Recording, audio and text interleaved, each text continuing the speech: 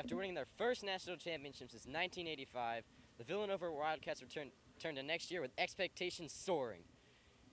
Despite losing two key seniors in Ryan Arcidiacono and Daniel Ochefu, the Wildcats have a very strong squad. In addition to a great recruiting class, Jay Wright's men return key players Chris Jenkins, Phil Booth, and Josh Hart, who will all look to lead the team in this coming season. Villanova has all the pieces together to repeat the joy of last year's title. Reporting live from the Villanova campus, I'm Declan Buckley, SBC Sports.